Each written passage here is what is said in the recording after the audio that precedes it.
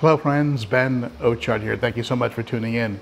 Today I want to introduce you to what I think is the simplest and yet very, very workable sump that I'm going to be using under the 300 gallon. And so without further ado, let's get into it.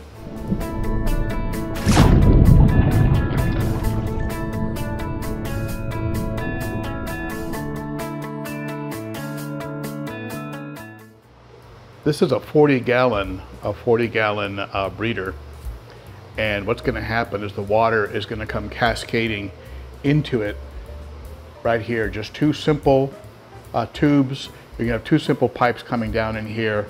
There's going to be a third overflow pipe going into this section over here near the middle, and that pipe never gets used unless you have a blockage in your overflow box.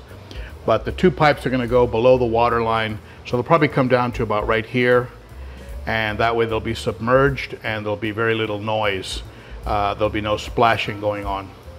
I'm going to be using a Hygger heater inside the sump, and the water is going to flow through these three sponges rather. These are Matten sponges, or sometimes people refer to them as porous sponges from Swiss Tropicals. Very high quality sponges. These things are going to last forever, and you can only imagine how much beneficial bacteria these sponges can actually harbor. The sponges that I'm using, the porous sponges from Swiss Tropicals that I'm using in the 210 gallon down here in the sump that's under this tank, that's keeping this tank nice and clean. Those sponges haven't been touched since this tank was set up. So really there's no need to mess with them unless they're blocked. And you'll know that they're blocked if the water is flowing over them. So there's several inches here on top, right in here. And so if the water ever starts to flow over them, you know that there's blockage. But the water level will more than likely stay about right here at all times. And then when the pump is turned off and the tank drains a bit, it'll probably come up to about within an inch of the top or 2 inches of the top, and just give me a safe margin.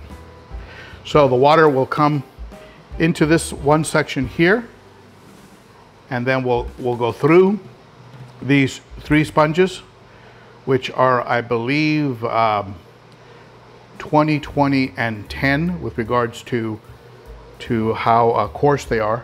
And then the water will cascade over this mountain of Sera and Siporax. This is Sera, Siporax. The folks at Sera sent me the amount that they feel is right, and it's a whole box. You can see it here, a whole box of this stuff. Quite a big box. And I've heard very, very good things about this substrate. And apparently it's a lot more than just ceramic rings. There's more to it than just that. So I put it in mesh bags, 3 very large bagfuls, and then the water will then simply get pumped back up to the two corners of the tank with these two Sicce Syncra silent. These are Syncra silent pumps that are going to be connected to braided vinyl tubing, and that really minimizes any vibration or noise. And that is the extent of it. That's how simple this sump is going to be. Nothing really complicated. Now, if you need, you need a skimmer, or you want to have a compartment in your sump where you're growing plants and other things, you might not be able to go with this design. Now, if I add anything to this sump, it's going to be maybe an algae scrubber. I've been speaking with the folks at Santa Monica Filtration, and I could very easily attach an algae scrubber right here to this section of the sump. And so I can attach it right there, and then I could harvest that algae and feed it to the fish. They love it as a snack, and it would help to control nitrates and adds oxygen, reduces nitrates. It's just reduces ammonia. Algae is a great thing when you can actually harvest it and harness it that way. Fish are wondering what the heck's going on. This might be the sump in your new tank. I haven't decided if the African Cichlids are going to be going into the 300 or if the 300 is going to be for South Americans. We'll see. I'm still working on it.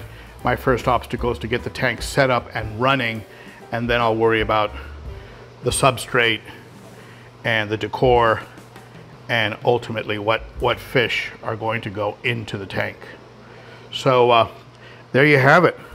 The most simple sump imaginable.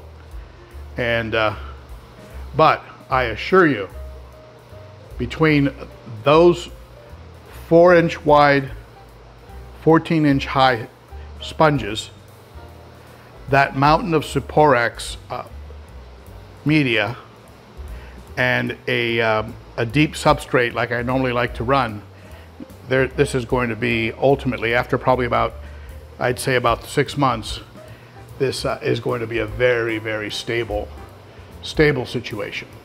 So what do you think? Share your comments below, and we can talk about this and a whole lot more at the Saturday Cichlids and Coffee live stream. Great group of fish keepers get together and we talk about all things related to fish. And for those of you who'd like to support the channel, consider becoming a Patreon for as little as $3 a month. You can really help keep this garage going and keep all the projects rolling. All right, thank you for tuning in, my friends. You are appreciated, and stay tuned. I'll be getting this under the aquarium, and we'll get that aquarium full, give it a water test, and make sure everything works the way it's supposed to. The water circulates and there are no leaks, and then we'll go ahead and drain it and put some substrate decor, and ultimately decide what fish are going to go into the 300. All right, thank you for tuning in. I'll catch you next time. Bye-bye.